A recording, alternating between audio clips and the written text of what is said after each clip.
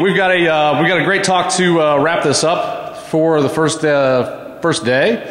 John is going to talk, or Justin is going to talk about secure messaging, and this is a pretty important topic. I think everybody in this room generally understands the needs for this, but I think in talking to him that this is going to help us kind of make the case for the people that we know at home, right? The muggles that we know. So I've got a couple secure messaging apps on my phone, and right now the secure messaging apps do a great job of secure messaging and also giving me a list of all the hackers that I know and none of the muggles that I know.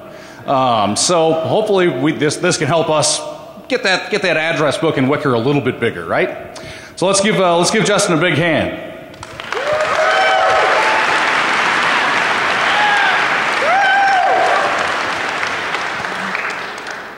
My name's Justin Engler. I'm with NCC Group. I'm here to talk about secure messaging for normal people. So this is not a talk for crypto geeks.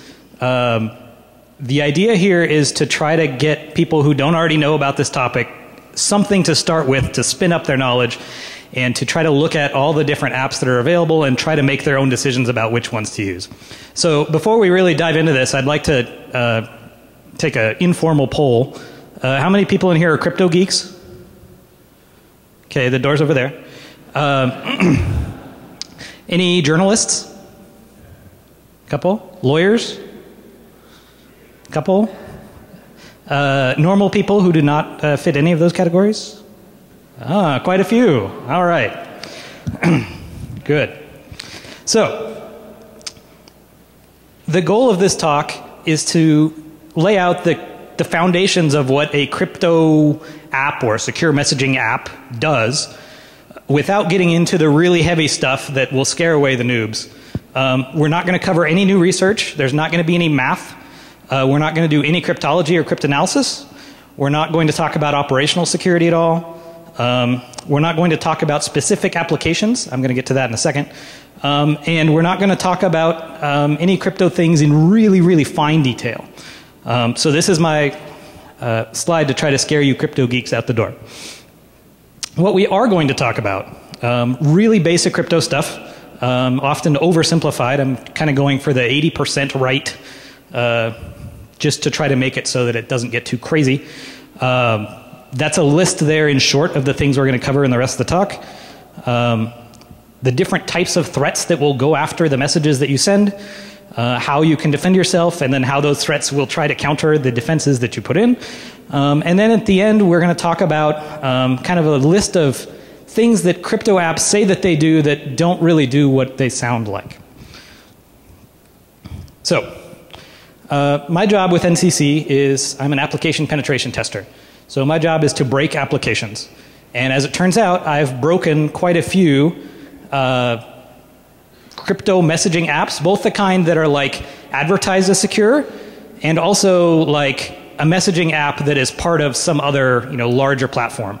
Because I've got so many customers that all do this stuff, I can't talk about any of the apps in specific. There's a couple times where I'll talk about maybe a piece of software and I'll talk about larger things like OSs or platforms or things like that, but the actual messaging apps, I'm not going to say anything about any of them. If you ask a question about it, I'm not going to answer. So that's where we're at with that. We've got one more piece of before we dive into the deep stuff. I'm going to say the word government a lot. I don't necessarily mean this government or that government. If I have a specific government in mind, I will name it. So whenever I say government, just assume a government of some type. It's important. One of the, you have the standard, I'm not doing anything wrong, so why do I have to hide anything? There are a lot of people in the world who live under a system of government where they are being censored or they're being oppressed, and these kinds of apps are useful for people in those areas to be able to do what they need to do to try to get themselves to have a better life. So even if you think that you don't need these things, other people need these things. Furthermore, in the US, there's even legally enshrined things where you are allowed to keep secrets from the government. For example, attorney-client privilege is one that you're pretty much, the courts say that you're supposed to keep this stuff away from them. So this is another good counter-argument for the whole you have nothing to hide stuff. All right. So we're going to talk about messages. So for the purposes of this talk, a message is just when two people, in this case Alice and Bob, want to send some sort of data from one person to the other. We're not going to really focus on like messages between two computers or system updates or anything like that. We're really talking about person A wants to communicate with person B. And until we get a little deeper, the actual type of network that's involved doesn't matter. The devices that are being used don't matter. I don't care if it's a desktop. I don't care if it's a phone. I don't care if it's a landline telephone. I don't care if it's a postcard going through the mail. Like, they all follow this general pattern. So if you don't encrypt anything, then they're eavesdroppers. And those eavesdroppers can read everything that you say in any of those cases. And they can do that passively.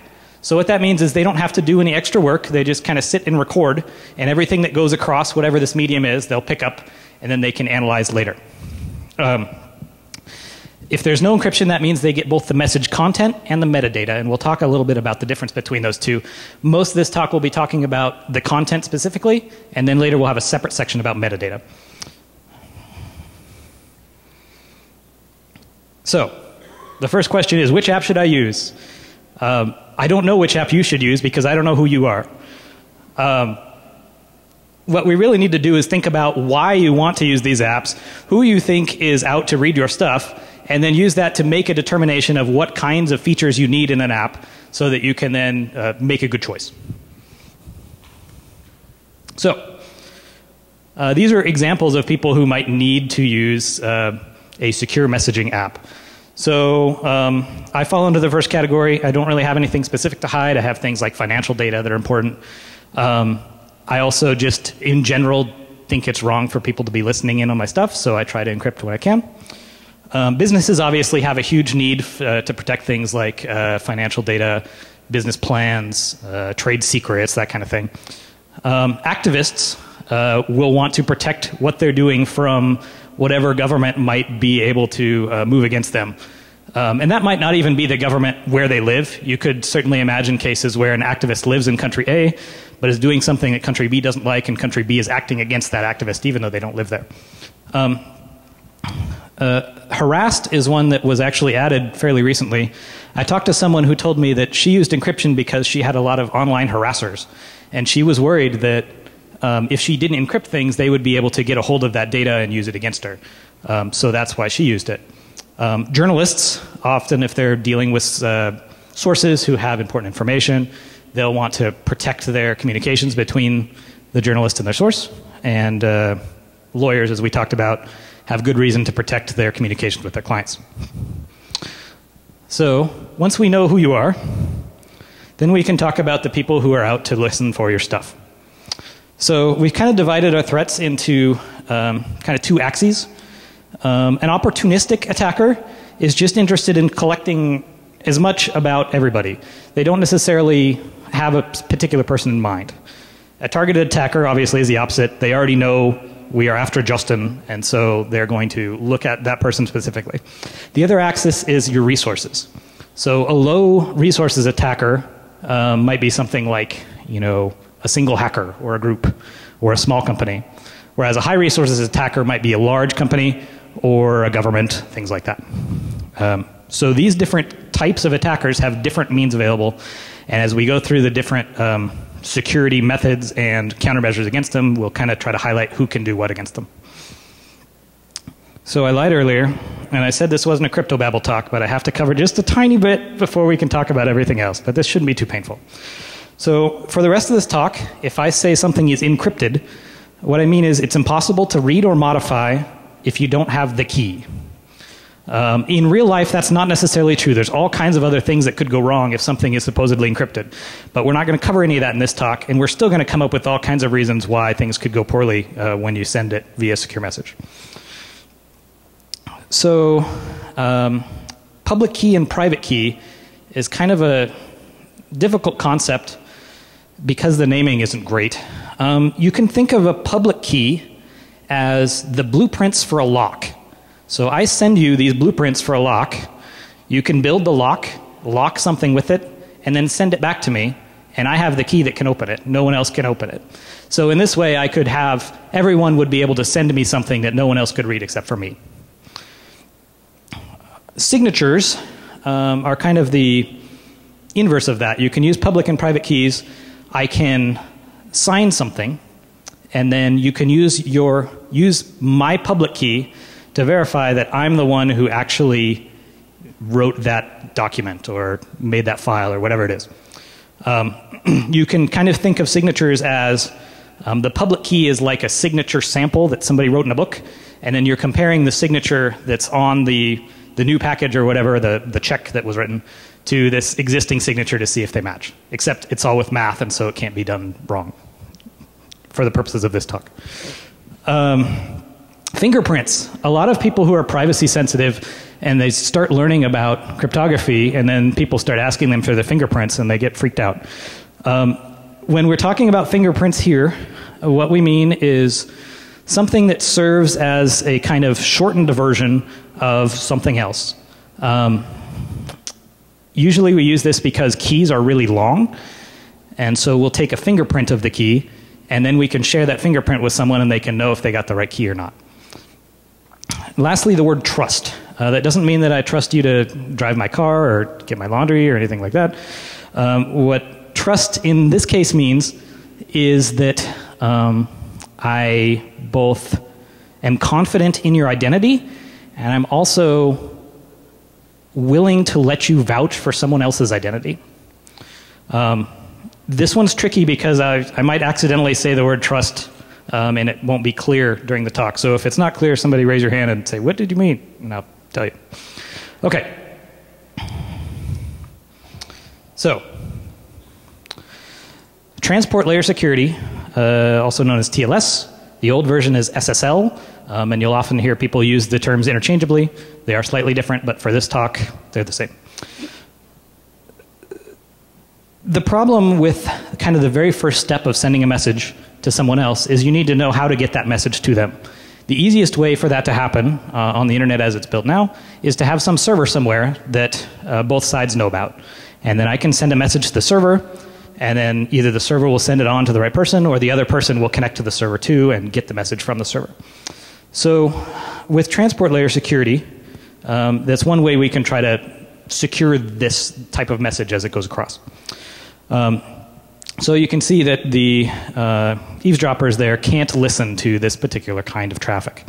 And this is also if you know, the little lock in your browser, that's TLS. So a passive attack doesn't work against TLS because it's encrypted between the server and the party that's sending the message. So no eavesdropping. However, the kind of naive way to do TLS, and a lot of people did this a long time ago, it's not as bad as it used to be.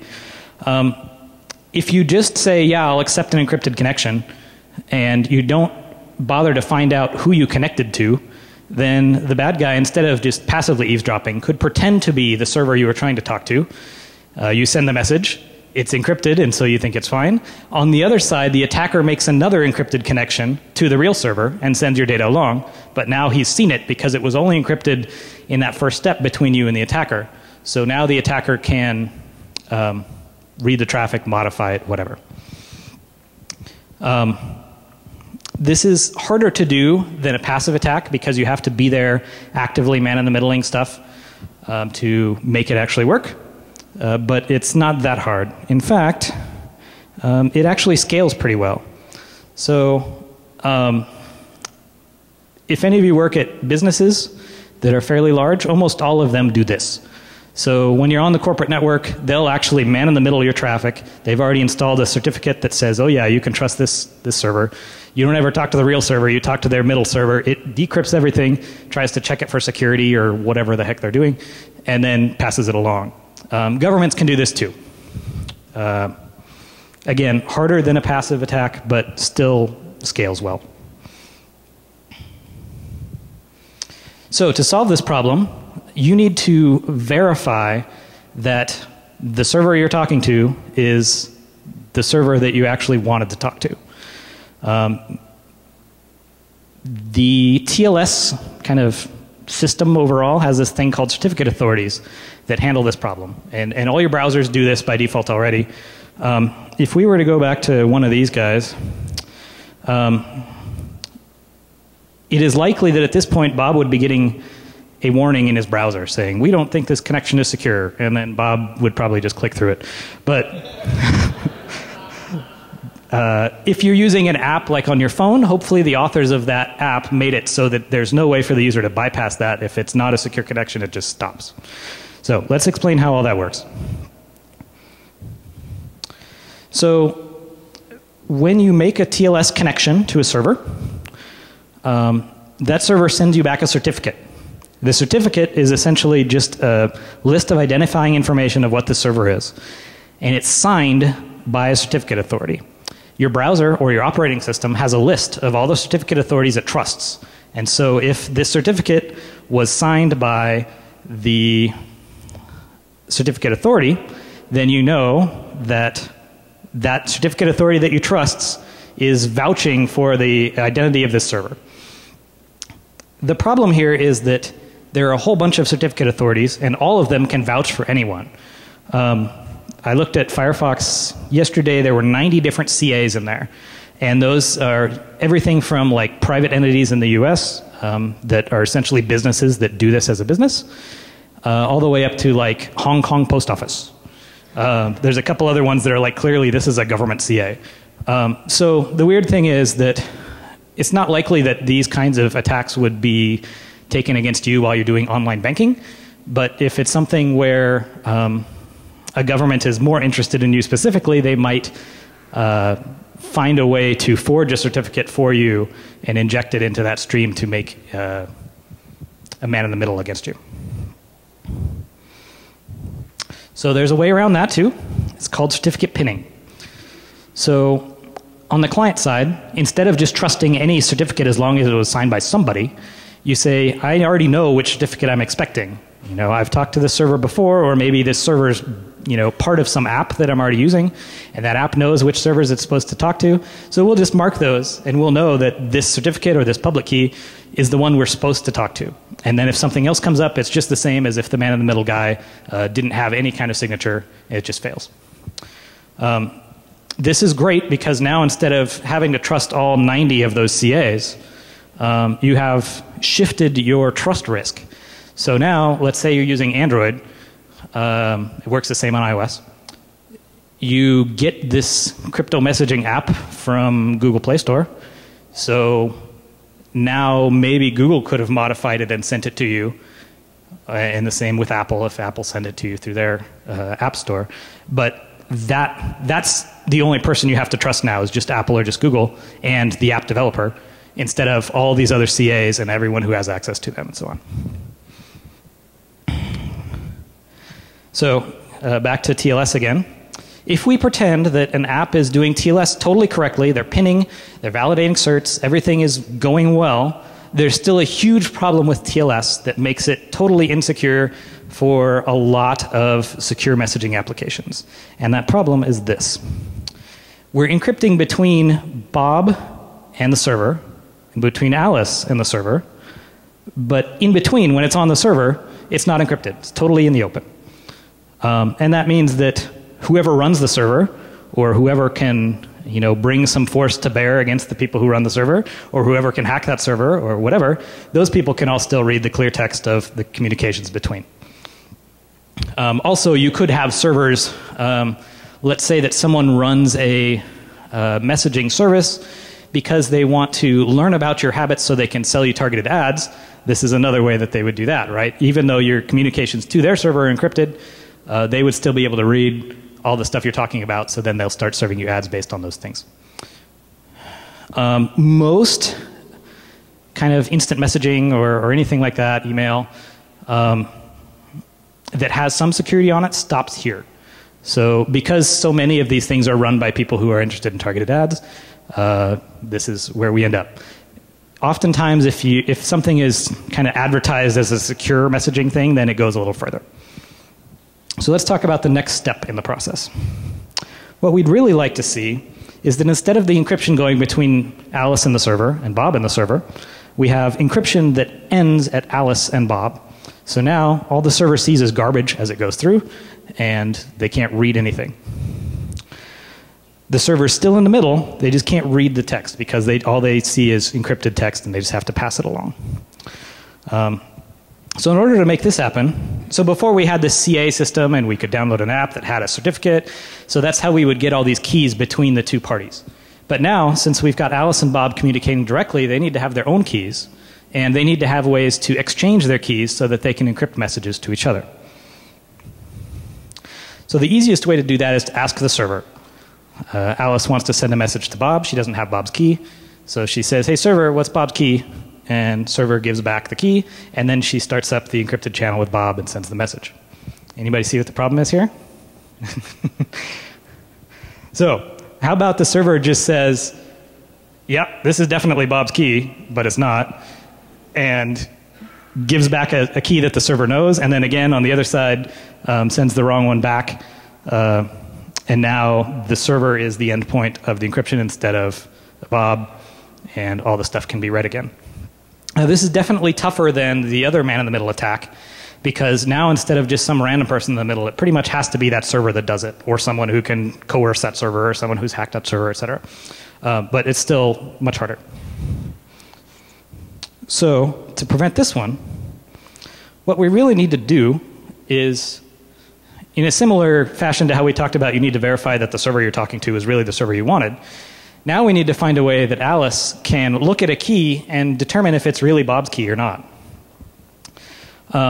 So this process is called key validation, and the idea is to prove the ownership of a key. Ideally, whatever app you're using to send messages will do this one time. So once Alice has sent one message to Bob and they've done their key validation scheme, as long as that key doesn't change, everything's fine. You don't have to like redo this tedious process every time. And then until there's some event that happens that causes you to have to rekey. A couple different ways that we can make this happen. Kind of the simplest one is a fermented bean paste.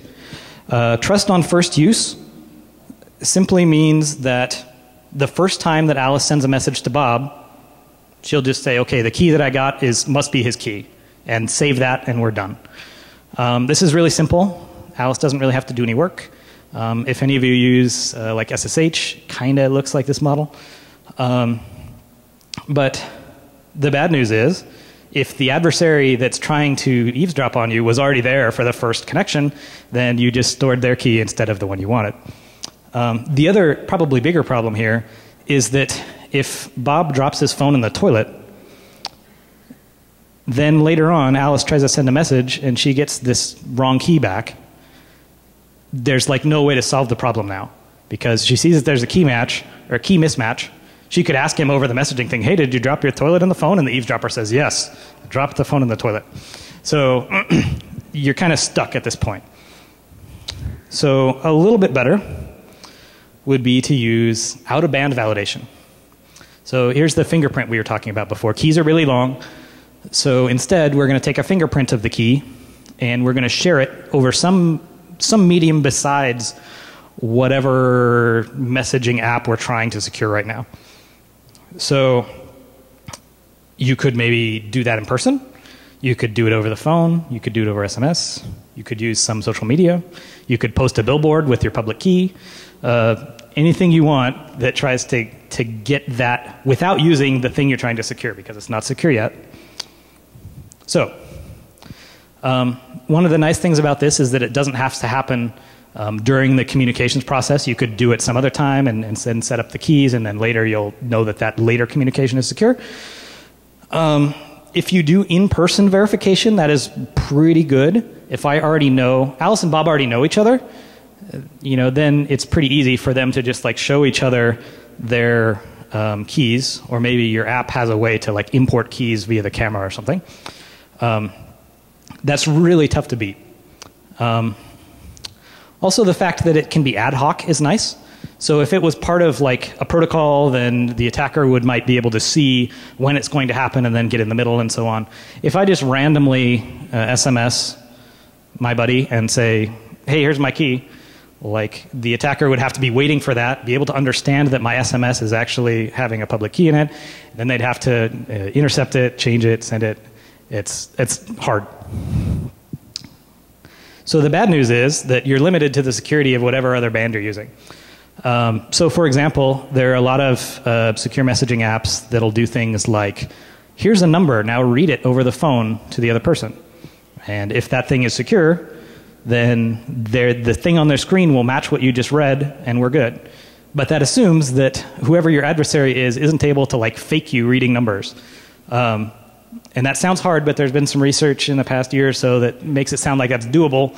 In addition, if you're talking about voice over the internet, people are used to like weird, choppy audio and stuff, so there's a good chance that it might be believable even if the attacker like has to synthesize fake voice for you. The other problem here, obviously, is that you have to have that second channel already there. If someone wants to talk to me over the internet, I've never talked to them before, I don't know them at all, like, it's really hard now for me to find some other way to validate their key.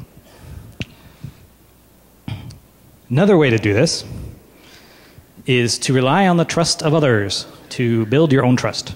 So Alice wants to send a message to Bob. Alice doesn't know Bob's key, but Alice knows Carol. Carol knows Dave, and Dave knows Bob. So now, by kind of chaining those keys along, Alice, as long as those people all can verify that, then Alice can build a trusted connection to Bob by getting the key. There's a couple different ways that transitive trust can work. The web of trust is the most common one. It's what you see in PGP. It's very old and well established. What the web of trust is very convenient. But essentially it's a server somewhere that shows who knows who, so you can automatically look it up. Which means that if someone's interested, they could build this graph of everyone who knows who, and start to do analysis based on those things. Furthermore, let's go back and look at this here. So Frank there up in the corner, he doesn't know anybody. So if Frank wants to send a message to Bob, there's no way for the web of trust to help him out because he has no connections. So he'll have to use some other method, like Tofu or Out of Band or something, to bootstrap his way into the web of trust. Crypto parties are the usual way you do that. You go to a crypto party, you meet a bunch of people, hopefully those people know other people, and now you're kind of hooked into the web. So the other slightly more private way to do this is a trusted introduction. We use the same graph we just did, but instead of it being automated and you look it up on the server, it just kind of happens organically where Alice asks Carol, who asks Frank, who gives the information back. So it's all ad hoc. This means that there's no like server that has this map of everybody's metadata. Speaking of metadata, let's talk a little bit about metadata. Everything we talked about so far was pretty much message content. So what did I actually write to the other person? Metadata is all the stuff that you can learn about a message without knowing the content. So who is the sender? Who is the recipient? What time was it sent? What was the duration of the communication? How big was the communication? And what app was used to communicate? You can also often find out. And if you are, this stuff alone is enough to get you in trouble. So if you are a high-level government official and metadata shows you communicating with a muckraking whistleblower journalist, like that alone is enough to get you in big trouble, even if they can't actually see what you said. So this stuff is important. And it's even worse if then they see, oh, he's also using this encrypted app to do the communications, right? Metadata can be picked up in a few different places. So that server that's in the middle that we've kind of been showing, doing all the connections for you, that could easily be logging all this traffic. Even if it's all end-to-end encrypted and they can't log the message content, they still know who sent messages when. They know who they went to and who they came from, all that stuff. They probably know the IP addresses that it came from. So if you did this from your house or from your phone, they might be able to tie that to an actual identity in the real world. A lot of messaging services require a phone number, and that makes it even more difficult to be anonymous You can go buy a burner phone and cash and wear a hat and whatever, but that's actually still making it much easier to track you. And finally, a lot of these apps will ask you to upload their contact list. Some of them do it automatically, some of them will ask you first. The idea is that it's going to like pull up all of your regular contacts, send them up to that server so you can easily use this new app to send messages to all the people you know. But now the server has just gotten this new social graph of all these people you know, even if you didn't send them a message. And furthermore, let's pretend that this server that you're using is open source. You don't have any way to prove that the server is not doing all this stuff. Even if they say that they're running some open source blah, blah, blah, you don't know what they're actually running on the server side. So they could easily be logging when they're not supposed to be or whatever. Also, they might say that they're going to obfuscate your contact list. We're going to take all the phone numbers that you know and we're going to hash them so that then no one can figure it out. I'm waiting for the laughs from the crypto geeks that stayed because the space of available phone numbers is not really something that would work out. You could easily brute force that hash and come back with all the phone numbers without much problem. No, that's not going to be enough.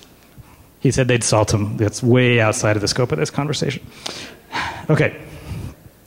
So even if the server is kind of the good guys, then we still have to worry about everybody else trying to collect metadata. So your ISP could be doing it. If the government has taps on various lines, they could be doing it. Again, they're going to have the IP addresses of what connects. They might have the phone numbers or other phone identifiers for that kind of stuff. And they could definitely force the servers involved to give it to them, but they can also often infer what's going on. So if you pretend that the server is not colluding with these other government attackers who are trying to steal your stuff, you end up with this weird situation where Alice sends a message to Bob at midnight. So what's going to happen from the government eavesdropper's point of view is Alice sent a message to messaging server at midnight.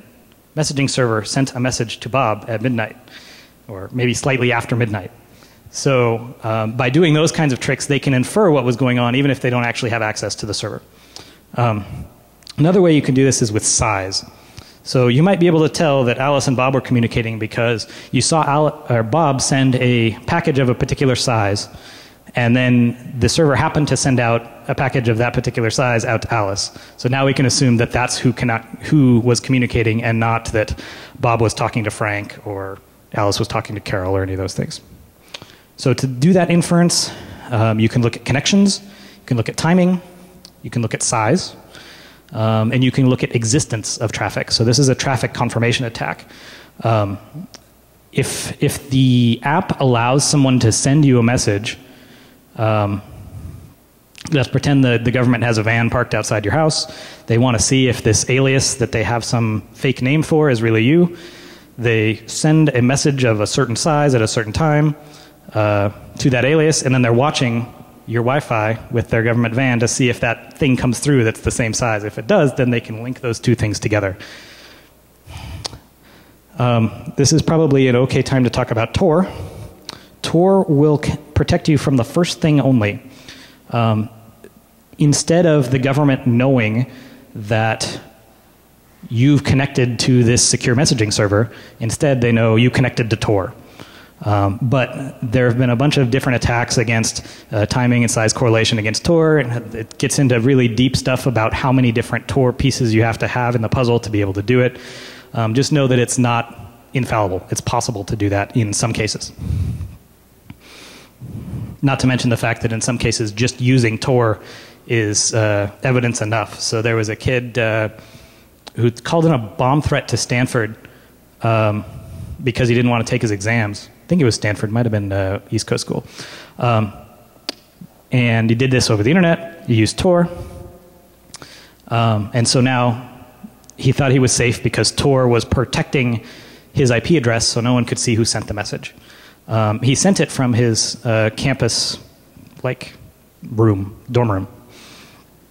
So the IT department said, oh, well, look, there's only like 5 people using Tor on this whole campus. So let's just go ask all of them. And so they just brought each one of them into the room and said, you were the bomb threat person, right? And then one of them said, yeah, that was me. So, like, just the fact that you're using some of these things is often evidence enough. Until we get to the point where everyone uses this stuff ubiquitously all the time, then we can give those kinds of people cover.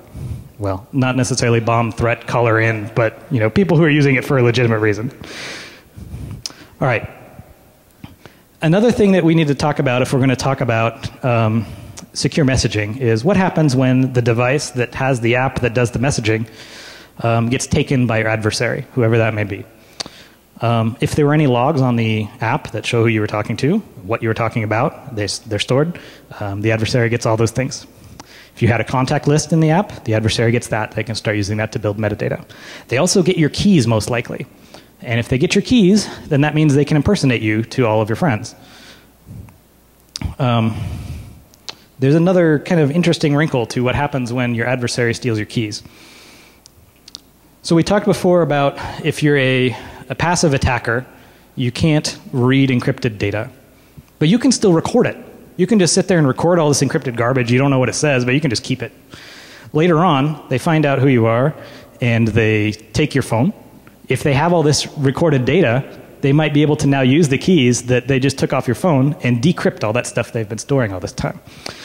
The way to prevent that is to have forward secrecy. There's a lot of crypto mumbo jumbo involved, but the idea is you stack another key on top of the key you're already using that's temporary. And so then, since the attacker was passive and not active, they weren't able to man in the middle that extra key. And so therefore, they won't be able to read this stuff even after they steal the key. Sometimes also called perfect forward secrecy. For this talk, they're the same thing. So, besides all the things that we just talked about, they're all important. So you need to think about things like, does my app use perfect forward secrecy? Does my app use end-to-end encryption? Does my app use some sort of key validation? Those things are all really important. But those are only a piece of the puzzle. So we kind of waved away the crypto stuff and said, oh yeah, if we say encrypted, it's secure, right? In the real world, that's not how it works. There's a bunch of things that could go wrong when the application developers are writing the crypto code. They could use the wrong things. They could have other non-crypto related vulnerabilities in the app where the attacker can just like take over the app, and then when things come in, they can just read them as the app decrypts them.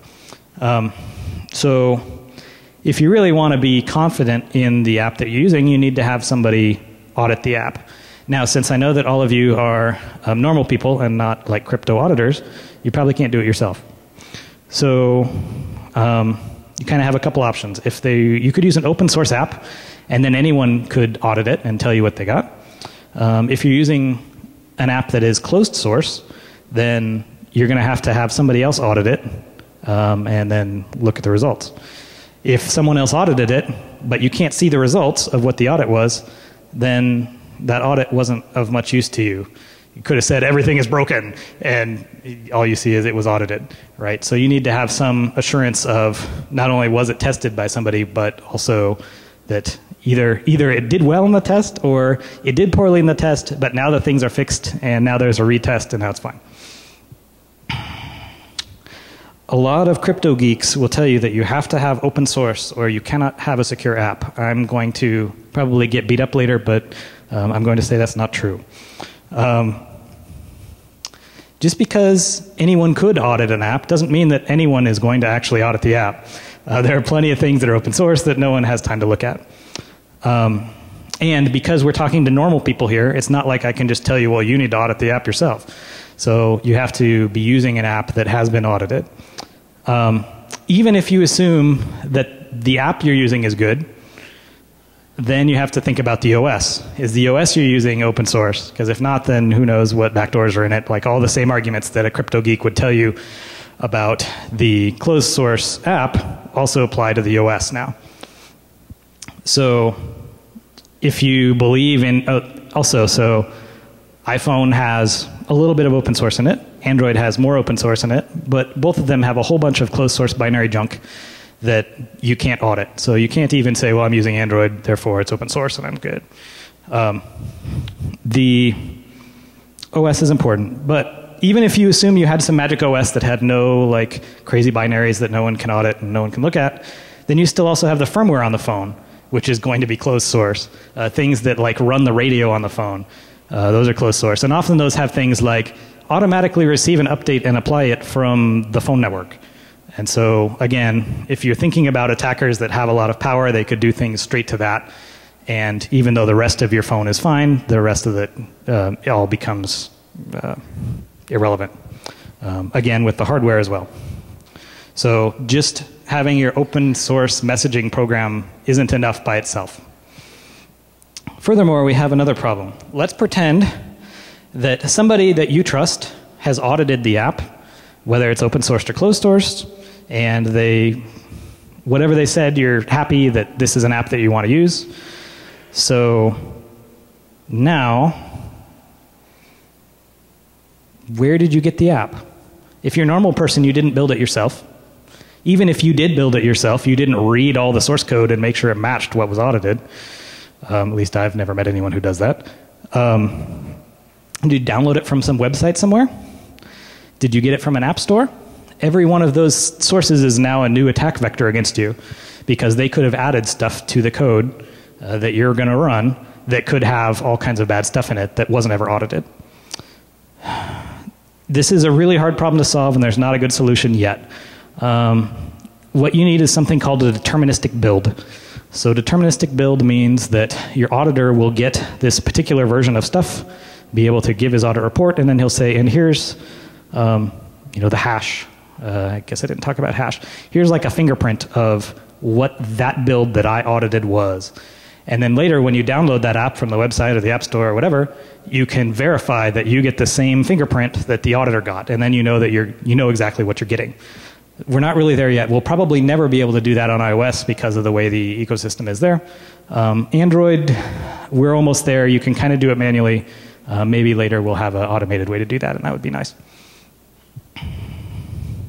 All right, almost done. There's a whole bunch of things that crypto apps will tell you that they do that aren't quite what they say.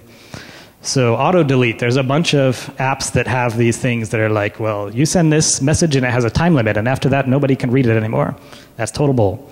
The problem is that the other person on the other side isn't necessarily using the same client that you are. They could have modified their client or used a third-party client that still can receive these messages, but doesn't follow the rules about when it's supposed to delete them. Once you've sent a message to someone, it's theirs. You can't enforce what they're going to do with it. I mean, at the worst case, they could just take a photo of their phone, right? Related to this, any apps that say they notify you or prevent screenshots, same story. Someone could be using a third-party version of that app that doesn't do those things and can still receive the messages, so then they could take all the screenshots they want and you'll never know. One-time pad. This is a little bit of a deep topic for crypto, but essentially a one-time pad is an unbreakable form of cryptography. The bad news is that when you're using it in an app like this, it is totally not unbreakable. It's not very good. The problem is that what makes a one-time pad good is that you have a long sequence of random stuff and you use that to encode all of your data that you're going to send. But you're never going to have a long enough thing to send all the things that you're going to want to send. So then you're going to have to like get more one-time pad data from somebody else, and then you're going to have to send it to somebody else. And whatever you're using to get and send it, like now you've just collapsed all your security down to however good those things are, because you can't use a one-time pad to send more one-time pad. Hardware crypto, there's a few devices out there that like plug this into your phone and then it does magic crypto, and the phone can't read it because you don't trust your phone. Might have been hacked. So the problem is the phone could instead just turn on its microphone and listen to what's being said, even though this other thing's sending encrypted data. So not necessarily a huge help. Geofencing. There are a lot of apps that say you send a message and it'll only go to people within 1 mile or whatever. There's a bunch of different ones that do this. That all happens on the server side based on what the client reports. So if I was at home in Washington State, I could have my client say, I'm at DEF CON, and then I would start getting all the messages from people who are at DEF CON. There's not anything that enforces that to happen. Mesh networks are related. Instead of using the server connection, you're like connecting to other people nearby and sending data that way. These aren't any more secure than any other app. They still need all the same crypto stuff on top of that mesh network because any adversary who's there listening could pick up that stuff just like anybody else can. Military grade is a fun one. There are a lot of things that advertise themselves as military grade. This usually means that we're talking about a specific type of crypto algorithm, but that doesn't address any of the stuff we talked about in this talk at all. So even if it's military grade, all the things that we just talked about could still be totally wrong. A good way to think about military grade is like saying this car is safe because it has a bulletproof windshield. So yes, it is safe against being shot in the windshield, but it doesn't tell you anything else about the rest of the car. Bespoke crypto. Generally, if someone's using a secret magic crypto method that no one's heard before, it's probably not well tested, which means it might not work as well. There's a lot of crypto people who will argue about this, but that's generally how it works. You want to use things that are well understood and broadly used. Multiple devices is a tough problem. So if you've got an iPad and a computer and an iPhone and an Android device and you want to use someone to send a message to you from their crypto app and you receive it on any of those devices, it's actually a pretty tricky problem because now you have to like have devices sign each other's keys, or you have to have multiple identities, or the server has to manage it all, and then the server can add new devices that it really has. It turns out to be a really hard problem. All right. So even with an app that does everything right and solves all the things that we talked about, you're still not going to be totally effective against all the different types of adversaries. The low resource people, yeah, no problem. The high resource opportunistic people, you can stop kind of bulk message collection, so you can't read all of the data necessarily. But metadata is probably still on the table, very difficult to handle. And as for targeted high resource people, you're never going to win against that by choosing the correct crypto app. You need to do things like go to spy school and learn tradecraft and make sure that they never steal your phone, and they could buy O-days that are against your phone and use them. Like you're not going to win against this. So the choice of your crypto app is not going to solve the problem of a really powerful entity coming after you specifically. So what can you do? You need to understand who you are, why you're trying to secure things, who you're trying to secure them from.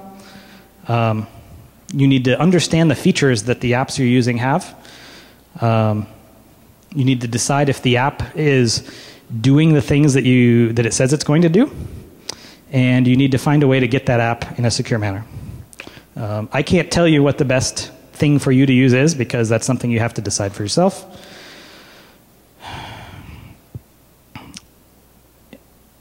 Key validation is probably the biggest. If you can only take away one thing from this, it's key validation. If you're using an app where you can't figure out how to do key validation, assume that it doesn't do key validation and use it appropriately. EFF took a lot of flack for this scorecard for some reason, but I thought it was great for kind of the everyday person to learn what the different apps can do.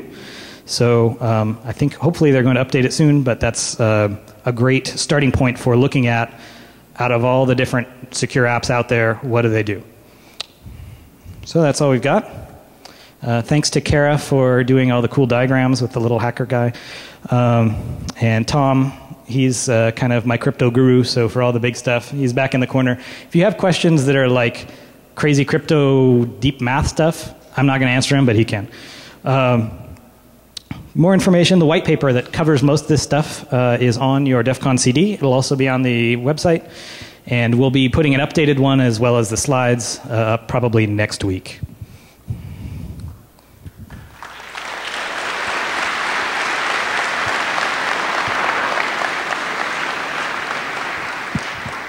All right, so I got one question. Yep. On your phone, what is it that you use for secure messaging? I can't answer that. I said at the very beginning I couldn't answer specific ones. I can't do it. Is there anything that you won't use that people might be tempted to use? If you are worried about real attackers, you need to use something at a bare minimum that does key validation.